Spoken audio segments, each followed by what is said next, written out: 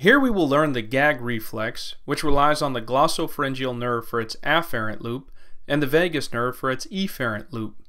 To illustrate the gag reflex, show that soft palate stimulation sends an afferent impulse along the glossopharyngeal nerve to the glossopharyngeal sensory nuclei, the spinal trigeminal and solitary tract nuclei, which excite motor neurons in nucleus ambiguus, which excites the vagus nerve to produce pharyngeal constriction.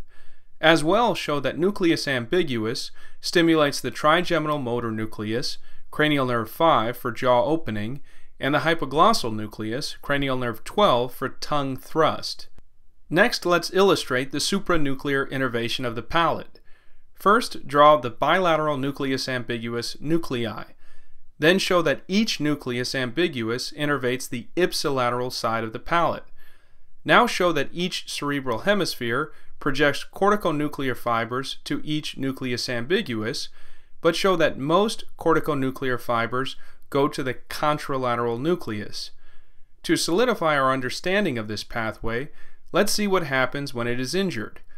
Redraw the hemispheres and the bilateral nucleus ambiguus nuclei. Show that in an upper motor neuron lesion, such as a stroke, the side of the palate contralateral to the stroke is weak, and the side contralateral to the intact hemisphere is strong, because the majority of fibers from the intact cortex go to the contralateral nucleus ambiguus.